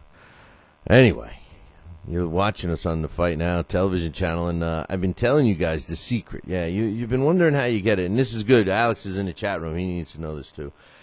We found out the specific terminology you got to use. Now, when you call your local television provider, and you're going to go through 2 steps. You're going to say you want to add Fight Now to your sports channel lineup. Now, they're going to say one of 2 things. They're either going to say, okay, you got it now, piff, flip the magic switch, and you'll have it. Or they're going to say, Fight Now, we don't have it. And that's when you got to say, well, I want you to put in a request for the Fight Now channel to be added to your sports channel lineup. That's the verbiage you need. Okay, Alex is one of the people that were asking for the verbiage the other day, and I just gave it to him. He's in the chat room. So that's what you want to do. You want to ask your television provider to have Fight Now. You want to put in a request to have the Fight Now channel added to the sports channel lineup. So we're getting exact words for you. So anyway, he's also giving me a heads up on a college championship, which we're going to be posting a little bit later. up on the website. And you know, it's funny because we've been just now. I've been talking about this whole WBC issue with the World Series of Boxing, and you know, about how important it is for the amateurs and for us to get a good pool of young fighters. And the WBC seems to be hindering that. They don't want that. They want these guys to be under their guide, so to speak, which is wrong. You know, I don't like that. I like the World Series of Boxing, and I love these college championships, which I'm shocked when Alex was telling me he was covering these fights. You know, for some reason I thought that, you know, ever since Mike Lee started doing Subway commercials, I thought that the college boxing scene became popular. But actually, 39 years, I believe if I remember correctly, when I was doing the research on some stuff that Alex sent to me, this is the 39th year of college boxing championships. So it's been around. It's alive and well. I love it. I think we need as many amateurs level fighters as we can get. I think the more extensive amateur careers they have, the better they will be, the better boxing will be. You know, listen, I want to say this. You know, the WBC, you know, I gave them credit. They're going to be bringing instant replay to the ring. You know, I like that. I like the fact that they want to use computerized scoring system and all of that. What I don't like is that they separate themselves from boxing. I mean, they look at themselves as boxing. The WBC thinks that they are boxing, that you have professional boxing and it's the WBC. They don't recognize any other sanctioning body or their fighters, and now they don't want to recognize any type of amateur league, because it may be taking fighters from the pool that they want to choose fighters from. So I don't like it. Although they do have some good ideas, I think if the WBC tried to organize the other sanctioning bodies, which wouldn't be a bad idea. You know, I mean, listen, you know, back in the Al Capone days, rather than fight each other, those organizations all unified and became a pretty unstoppable force. So, I mean, you can do those types of things today legally in business, and maybe the WBC should be focusing on unifying boxing instead of dividing it. And they're finding another way to add division in it by bashing the WSB, the World Series of Boxing, which is really just doing kind of the same things that WBC does. I think the bigger pool of fighters we get to choose from, the more experience that these fighters get before they become actually professionals, is better for the sport long term. We all think here in this country, in the United States, that our amateur program needs some revamping. I've been very critical of Teddy Atlas at times. I agree with a lot of his stuff. I disagree with a lot of it too. But the one thing I'm 100% serious about, two things with Teddy Atlas. Number one, he doesn't know how to score a fight, and they should not give him a scorecard and a pencil. They should give him a coloring book and a crayon. And number two, I believe that Teddy Atlas should be a guy that runs the United States amateur boxing program. I think that he would be perfect for that. The history part, his training methods, his strength in terms of notoriety, all of that would be very, very good for our USA Boxing program. And I really think that the powers that be should look into to Teddy Atlas. If anybody out there is listening that you're into amateurs and you want to send the request, you just tell them that I'll be the first to endorse Teddy Atlas.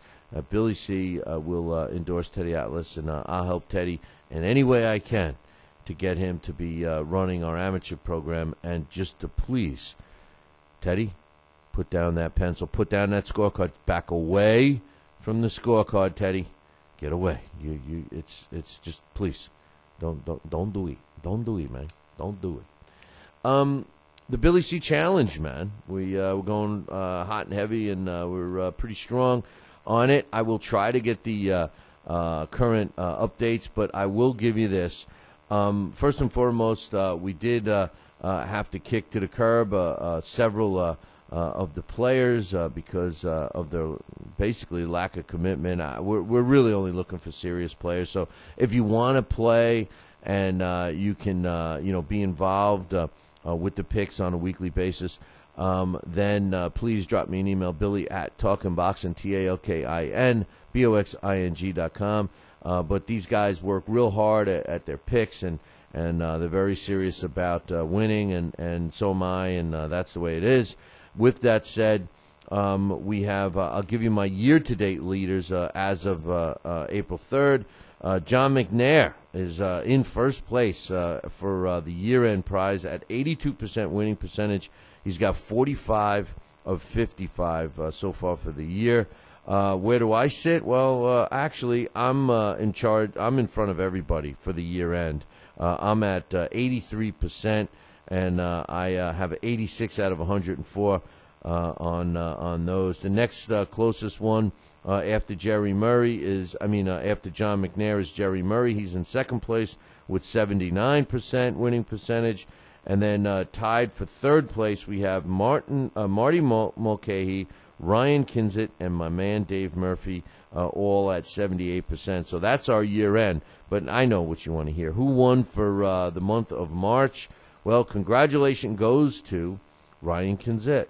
Ryan Kinzit won March. He was 32 of 41. That's the same numbers I had for the month of March.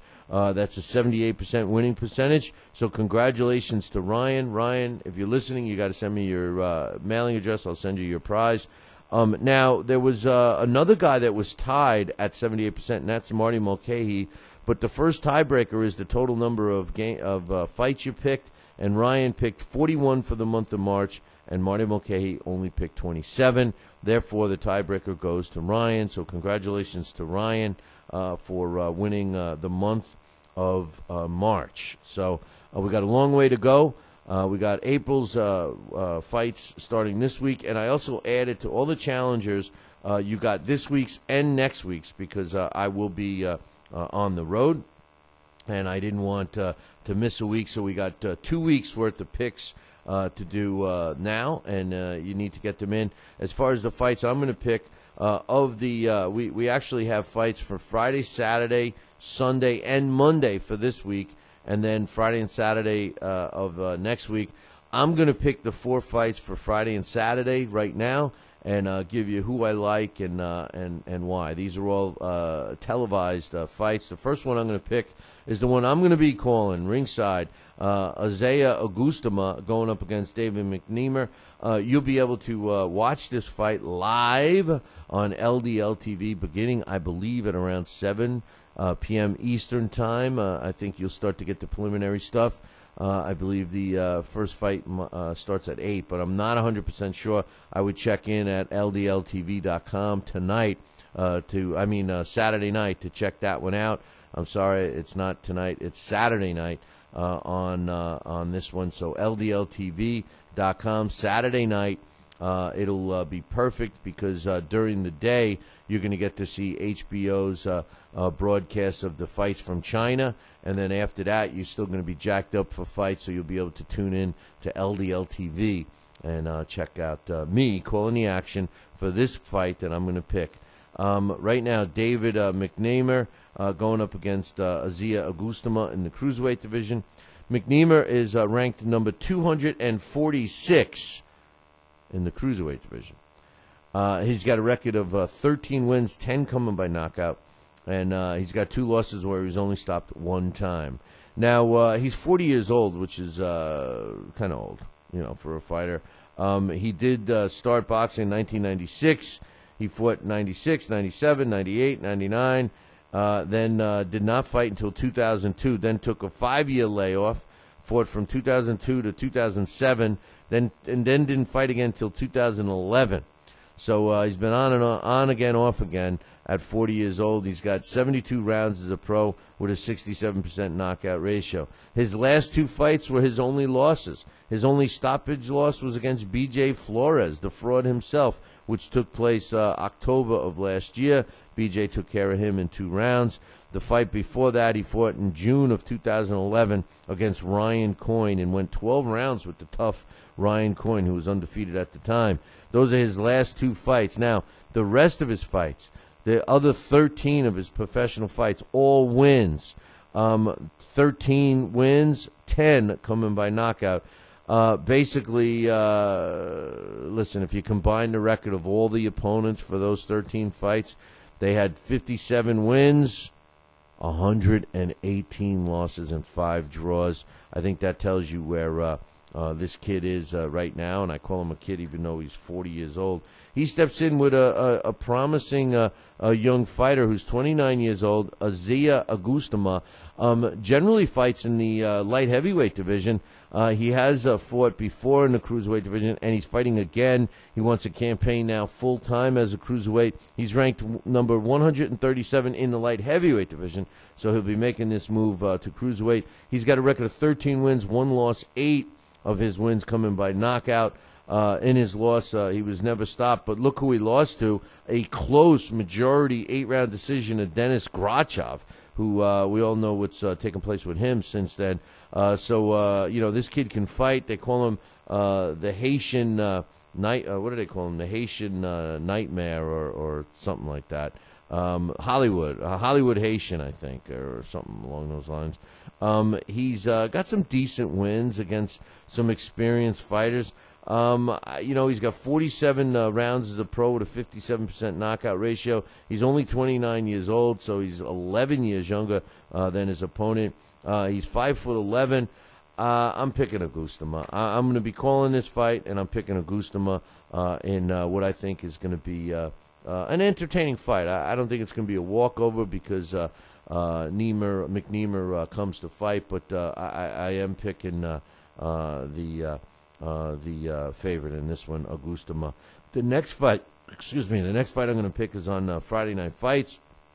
Jonathan Maciello is taking on Rustam Nukaev, and Nukaev is a fighter that's got 22 wins, 12 coming by knockout. He's got 6 losses, never been stopped. He's from Russia. He's 5'10". He's ranked. He's not ranked in the lightweight division in which he's fighting because he hasn't fought in over a year and a half. He's 5'10". He's got under 200 rounds as a pro, 186 with a 41% knockout ratio. He's never fought outside of Russia.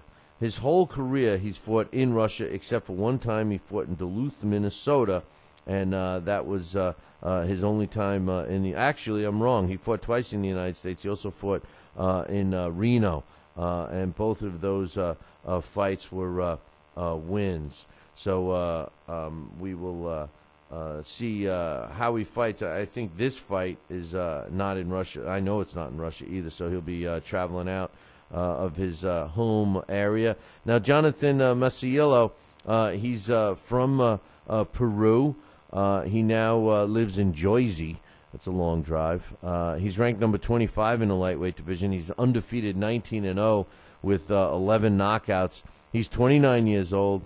Now, I will say this, that he's got a height disadvantage. Rustam Nukaev has a substantial height and reach advantage over Maciello. Maciello has got 102 rounds as a pro with a 58% knockout ratio. Out of all his fights that he's fought, when you look at his resume, he's fought the typical let's build up our kid's record. But there's 2 names on it that stick out to me that I thought were notable wins. And both of those fights took place last year in 2012. He's already fought once this year. He fought in January. But he fought Fernando Angulo in May of 2012 and won a 9-round unanimous decision. Now, that was a WBA. You know how they're experimenting with some of those to try to not to get draws. And Angulo had a record of 24 wins and 8 losses. That fight was in Peru. Daniel Atta, who's a tough guy who rarely gets stopped, at least maybe now that he's been around a long time, but he stopped Daniel Atta in 3 rounds in July of last year. So those are his 2 notable fights. How do I see this one going? Well, I think it's going to be an entertaining fight. on ESPN. If you recall, this was one of those weekends that they had to do some shuffling and getting replacements. Their main event had dropped out. But with all that said, I'm taking Jonathan Maciello. I think he's going to be a showcase fight for him, and we're going to want to see more after tonight. I really think it's going to be a good one. Now, the last two fights are on the China card, and both are excellent fights. Brian Valoria is taking on Juan Francisco Estrada. That's how the guy from ESPN says it. He's Juan Francisco Estrada. He's a former world title challenger, and that was in his last fight. He fought Roman Gonzalez for the junior flyweight world title and went 12 with him, but came up short.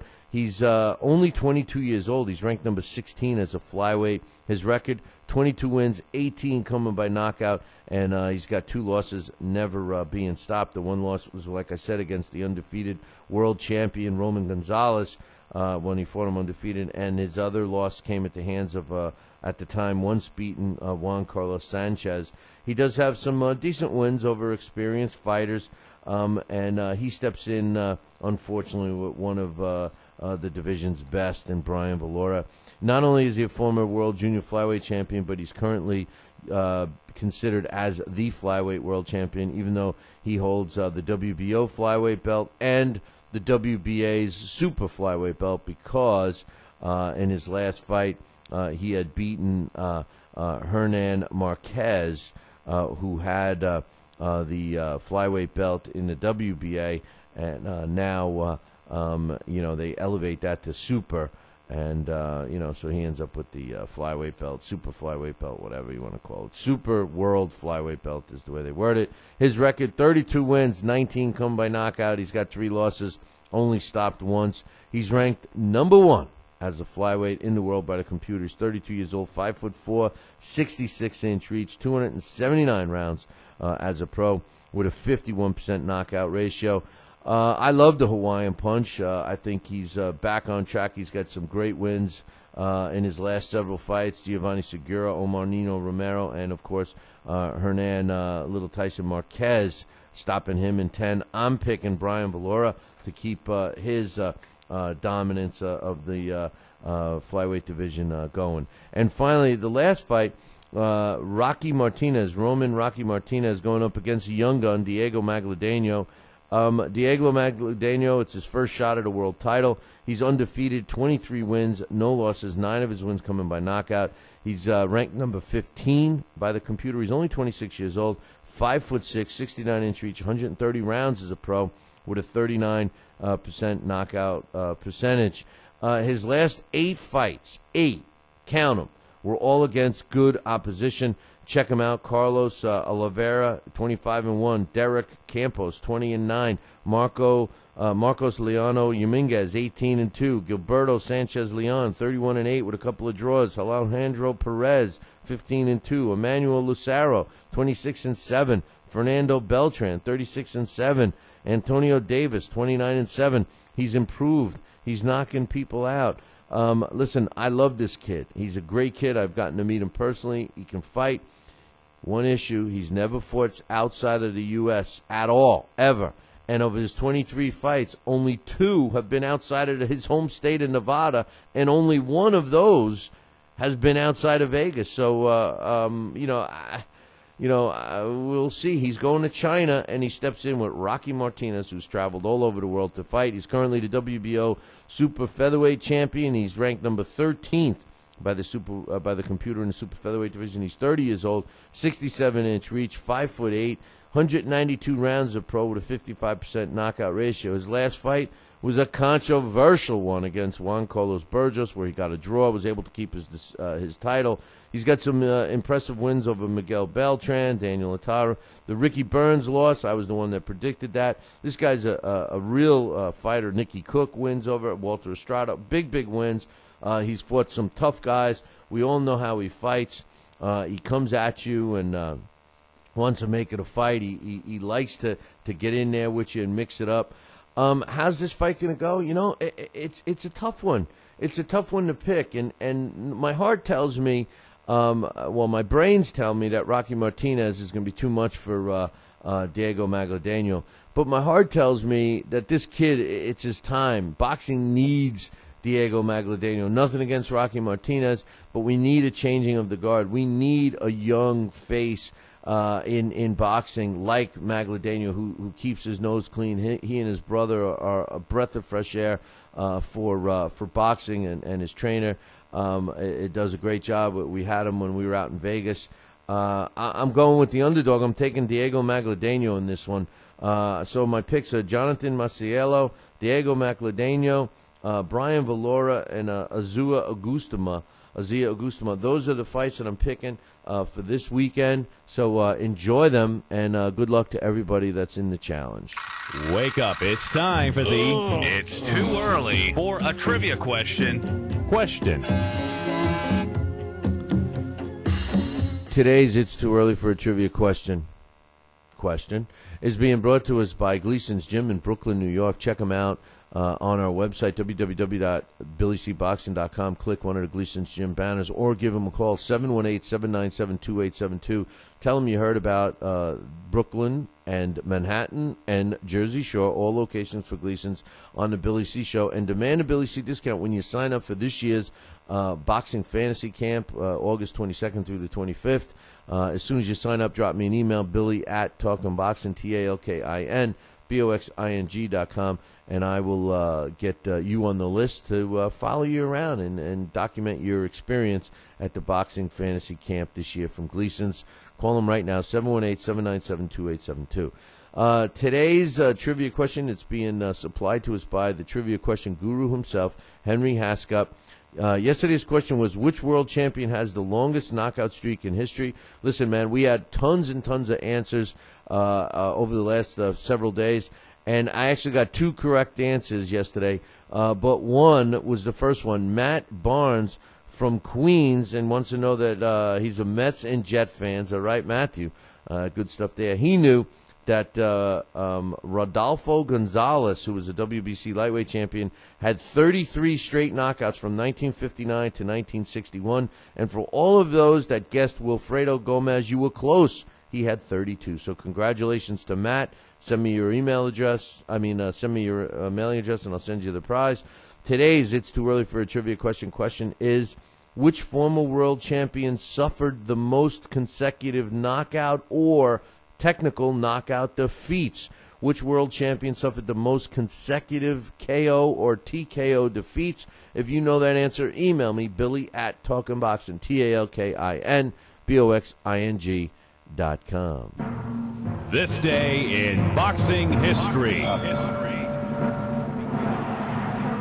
And finally, on this day, April 5th, back in 1991, Victor Cordoba knocks out Chris Tizio in the 9th round to win the WBA World Super Middleweight title, and that took place in France. Also on April 5th in 2003, Marcus Bayer wins a 12-round decision over Eric Lucas to regain the WBC World Super Middleweight title, and that took place on this day in Germany. Listen, man, we look forward to you tuning in to the fight Saturday on LDL TV. And then next week on LDL TV as well. We will not be doing live shows anywhere next week except on Fight Now, so you got to check out Fight Now. Now's the time to call and get it. I do have one other thing to say. You know what it is, right?